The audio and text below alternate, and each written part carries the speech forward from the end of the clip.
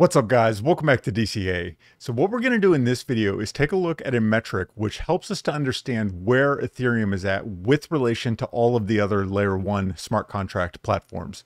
So we're going to use the analysis that we do today to sort of start to develop a better understanding of what is the market looking at in order to determine the value of these assets. So we've looked at previously things like number of transactions, number of active addresses, etc., things like that. So today we're going to take that one step further. We're also going to look at the price movement of Ethereum and just in general, the entire crypto market. Because at this point in the market, essentially Bitcoin and Ethereum can be used as proxies for understanding the entire market. Okay, so we're going to look at a few things today, and we're going to start by looking at this here. And what we're looking at is the 180-day revenue share of all of the layer 1 smart contract platforms. So when you add up all of the revenue that's earned on these platforms, that's what we're seeing here. And what you can see, and we're going to take a different view here because this just shows you the dominance that Ethereum has. This purple color here, that's Ethereum. These other all of these other layer 1s right here fit into this little sliver of the pie. So in other words, all of the revenue being earned on smart contract platforms, Ethereum makes up this amount right here. And that's about 95.5% or so of the total revenue earned over the last 180 days. Whereas all of these other networks comprise less than 5% of the revenue being earned. Okay, so we have to zoom all the way in, obviously, where we've moved the scale from 0 to 100 all the way down to 92% up to 100%. And basically this sort of starts to show us what some of these other networks are that are comprising these other small pieces of the pie. So we know that Ethereum makes up 95% of all of the revenue earned in the layer 1 smart contract industry. So when you take all of them, all of the fees earned, Ethereum is essentially the only game in town. Everything else is, at the moment anyway, competing for that small sliver, that, approximately 5% or so of the remaining piece of the pie. It's actually much closer to 4%. You can see 96% right here. So in the last 180 days, Ethereum has basically taken all of the network revenue and it has captured that value, while the remaining networks are all fighting for this, like I said, this smaller piece of the pie here. And you'll see that Avalanche is actually, surprisingly, maybe to some, it's second in terms of revenue captured. Okay. And then we have other smaller players like Helium has, I have them written down here, around 0.67%. Filecoin has actually captured around 0.4%. And here we have Solana then. So Solana, you can see, is this right here. And it's only capturing around 0.3% of the revenue being created by these smart contract platforms. And I think therein lies sort of one of the issues that I find with Solana, in spite of the fact that I do invest in Solana. When I do DCA into altcoins, it is one of the networks that I usually put a small percentage of my portfolio into, is Solana. But ultimately, the thing that we have to keep in mind here is the fact that, just look at the revenue that Solana has generated over this time period. It's minuscule, okay? And when you have these networks with extraordinarily low fees, that becomes problematic in terms of valuation of the token, because if you can have one Solana, let's suppose you have one Solana, and that Solana can pay your entire year's worth of potential fees that you may incur on the network, it sort of draws into question, well, where's the demand coming from then? Why would someone demand the token? We know that the fees on Ethereum are extravagant. In addition to that fact, we know that ultimately the Ethereum network is in much higher demand than many of these other networks. In fact, all of the other networks, as we've showed in different ways in prior videos. So, this isn't a video about Solana, but I think that's just one thing to start to keep in mind is where is the demand coming from for the token? I think it's also one of the questions that is raised with Polkadot. Where is the demand for the token, especially given the supply and given the inflation rate of the token? Okay, so these are some things that when you're valuing a token, when you're sitting there thinking about a coin or a token and you're trying to think about what is its worth, you have to think about, this sort of a race to the bottom on these layer one networks in terms of lower fees. Well, as the fees become lower and lower and lower, why is there going to be a huge demand for the token or the coin itself? And that's something you have to ask yourself. Okay. So as far as Ethereum goes though, and that's, all of that is tangential to the primary point. But what we see with Ethereum is that it has an absolute, essentially a stranglehold on the revenue capture side of the market. For the individuals holding the asset, I think that the value in the Ethereum network, it's quite clear.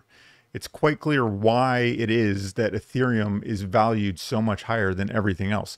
In fact, based on this alone, in relation to some of these other valuations, even some of these other coins, if you look at the revenue being generated by the coin or token in relation to where Ethereum is at, these coins or tokens you may be able to say are highly overvalued, but that's sort of the speculative nature of this market.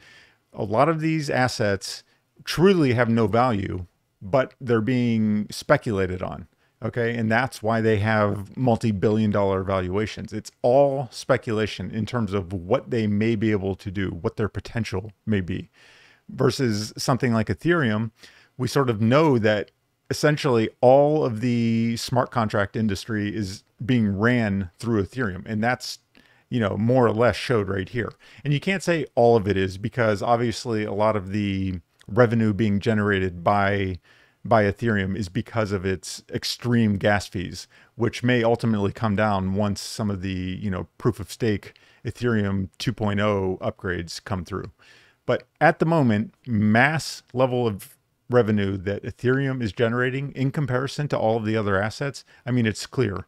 It's clear it doesn't really even have competition. It's sort of like Chainlink in that regard, in that, there are other platforms out there that, may or may not have decent technology, but they're just not being used. Bottom line is, what we see is that people use the Ethereum network. I've said many times on the channel that I'm not a big fan of Ethereum for many of the reasons that I'm mentioning right now. It's slower, it's more expensive. I think it prices a lot of people out of the market, but nonetheless, it's still my second largest investment behind Bitcoin. And that's because of the fact that, what we're showing right here, it has an absolute stranglehold on the market. Okay, so this shows us the relative revenue of Ethereum versus all of the other layer one smart contract platforms. And obviously we're going to have to switch the scale here, because you can't even see the values of these other networks. So we're talking about things like Cosmos, Kusama, Optimism, etc. So we have Polkadot, Near, Phantom, Solana, Filecoin, Helium, Avalanche, and then Ethereum. And you can see that even the second closest layer one network in terms of revenue generated would be Avalanche, and that's minuscule compared to Ethereum. So what we have to do is actually come down here. So what we have to do is switch this to a logarithmic scale. And you can see that the next closest is Avalanche, coming in at around $100 million.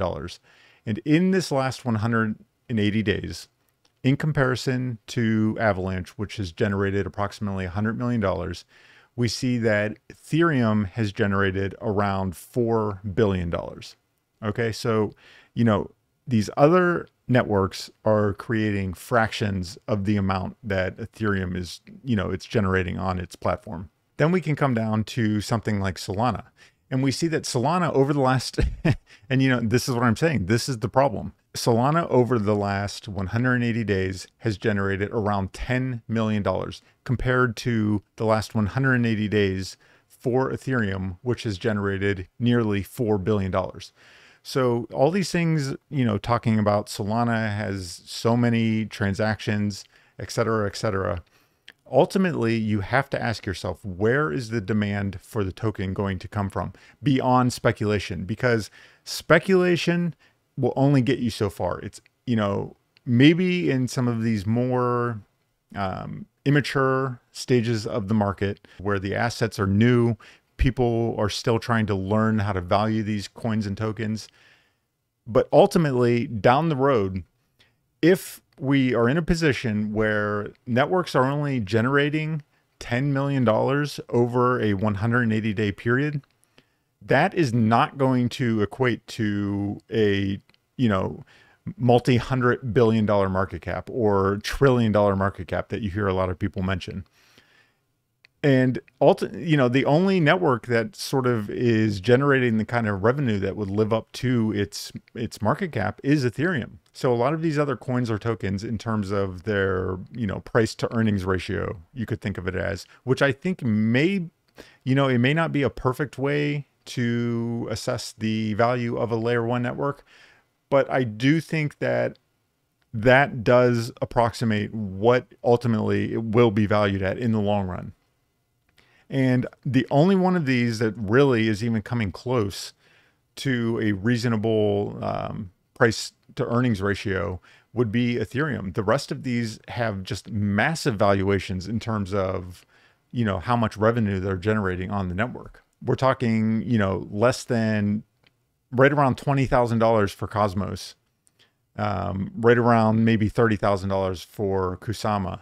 Even when you start looking at things like Near Protocol, we're talking around $5 million. The way that these layer ones are being valued in terms of the revenue being generated, Ethereum is just dwarfing them. I mean, it's not even close, okay? So this is something that, people really, I think, need to start thinking about. Because these things, they can have these massive valuations, but if they're not generating revenue, then where is the demand coming from for the token? And that's just something we need to keep in mind going forward. So that's going to be it for this one. Until next time, as usual, see you.